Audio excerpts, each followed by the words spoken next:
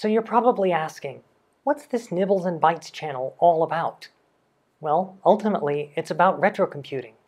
But it's not like the usual mainstream videos, looking for nostalgia in video games or exploring the history of these machines. When I was little, I remember mostly playing games on trusty machines like my Commodore 64, but I also remember a deep longing to make my own games and my own software.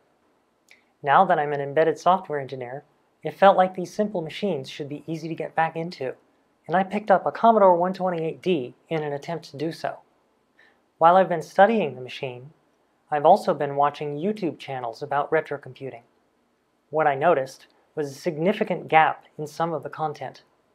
Everyone seems to focus on restoring and maintaining these old machines, fixing the enclosures and the electronics, but most stop short of showing what you can do with them by writing your own code. So I've decided to give it a shot. I'm going to try porting one of my simulated retro games to my Commodore, and I'd like to document the process as I go. That way, others might continue the spirit of not just using these old machines, but also giving them a new spark of life through new software. The game I wrote was actually written entirely in JavaScript and designed to run entirely in players' web browsers. It feels clunky and gritty and definitely retro-styled, but I think I can do better with real hardware. Essentially, the game was the inverse of some of the old Unix roguelike games like NetHack. In those, you're the hero trying to delve deep into the dungeon to retrieve an artifact. In my game, you're a condemned prisoner trying to escape. The game is designed to use simple graphics, such as 2-color sprites and 16x16 tiles. While the Commodore only has 8x8 tiles, with the added RAM of the 128 and the better graphics of the VIC, this should be relatively easy.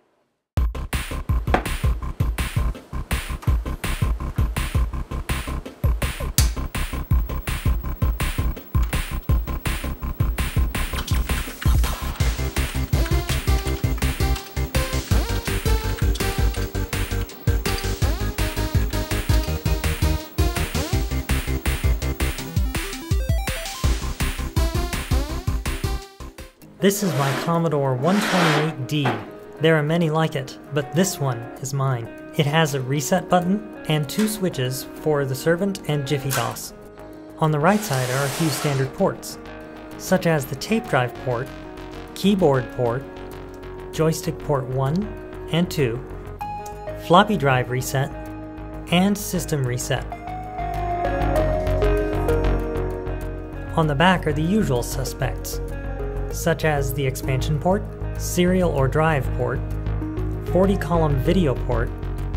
I think this one is a channel select for the RF port next to it, RF output, RGBI video out primarily used for 80 columns, and finally the user port, which allows us to do all kinds of expansions.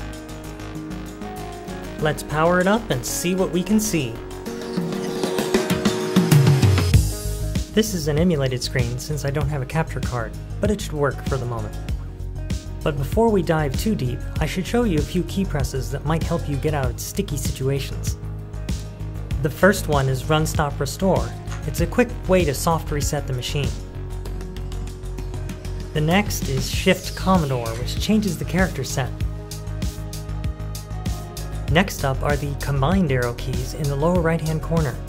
If you press the vertical key, it'll move the cursor downward on the screen.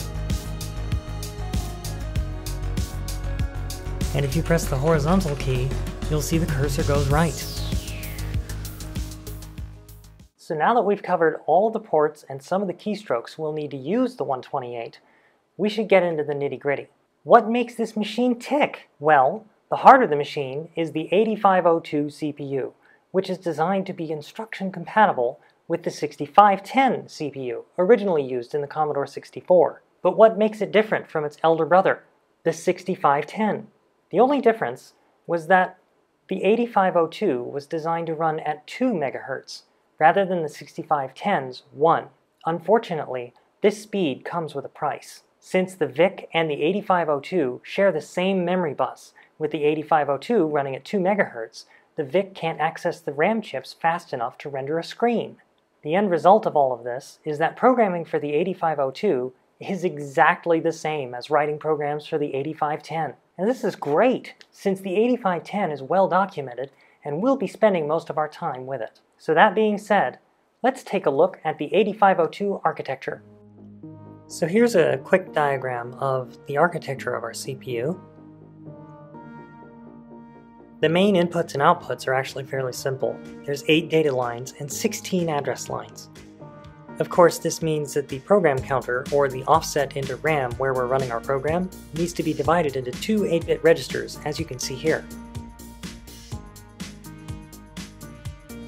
Now the data lines are actually shared between 3 main 8-bit registers, the A, X, and Y registers. We also have an 8-bit stack register, which only gives us enough space to store 256 items on the stack. Next, we have the arithmetic logic unit, or ALU. This gives us things like add, subtract, multiply, divide, and additional logic operations. Notice that it's connected directly to the accumulator and also the data bus. This allows it to fetch operands from X, Y, and S, but also store its results in A.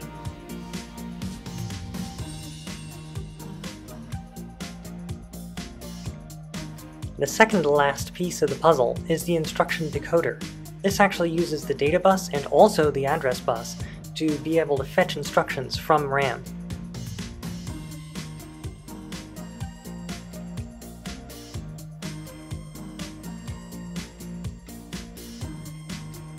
Now the last register is the status register, and this one indicates things like carry, zero, decimal mode, and overflow, so we'll want to use this occasionally with other opcodes.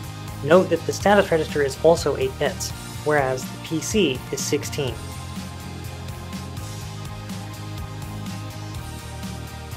Okay, so that's enough of the theory. Let's actually get into practice. Let's see what the Commodore 128's built-in machine language monitor can do. The very first thing is we have to type in monitor. That'll actually get us access to the machine language monitor here.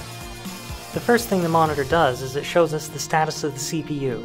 This is actually a list of all of our registers, specifically the program counter, the status register, the A register, the X register, the Y register, and our stack pointer.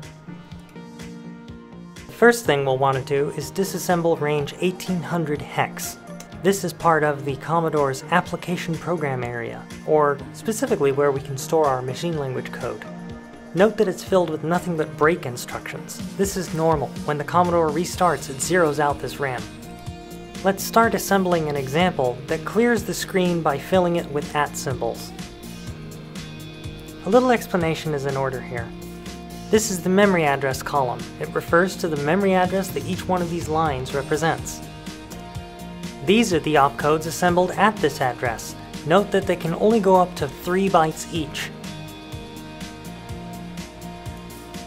These are the assembler mnemonics used to create the opcodes to the left. And finally, these are the assembler operands. These are the values you use with an opcode to actually do the work. Now the program we just assembled deserves some explanation.